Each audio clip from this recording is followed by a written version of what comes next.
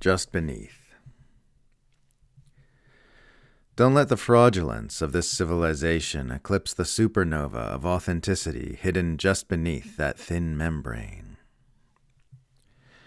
Don't let the vapid artificiality of mainstream culture cause you to miss the weird magic of life as it actually is.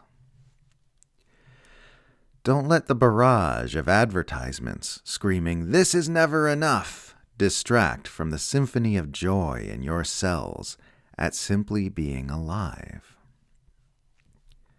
Don't let the nonstop corporate messaging that you are ugly conceal from you your radiant beauty. Don't let the Valentine's Day products from Hallmark steal the spotlight from our wide open hearts and our roaring passion. Don't let the authoritative dronings of the imperial pundits mask the fact that they are babies made of mysteries and stardust. Don't let the feigned confidence of the people around you trick you into thinking that any of us really knows anything. Don't let all the buildings and billboards make you forget that no matter where you go, you are always in the thick of nature. Don't let the deluge of lies and propaganda cause you to lose sight of the fact that they are trying to pour concrete over a bottomless abyss of truth. Don't let the footsteps marching to the beat of the imperial drum drown out the ancient song at the heart of consciousness. Don't let this civilization's insistence that you are finite delude you into missing your own boundlessness.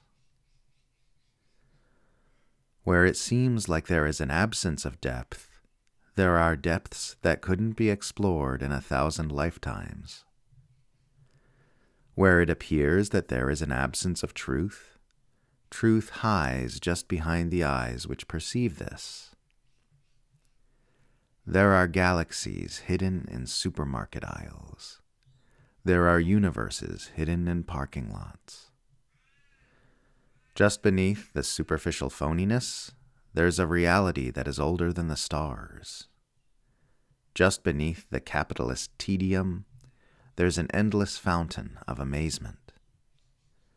Just beneath the collective psychosis, there's an oddly familiar sanity. Just beneath the indoctrinated familiarity, a real encounter is waiting to happen.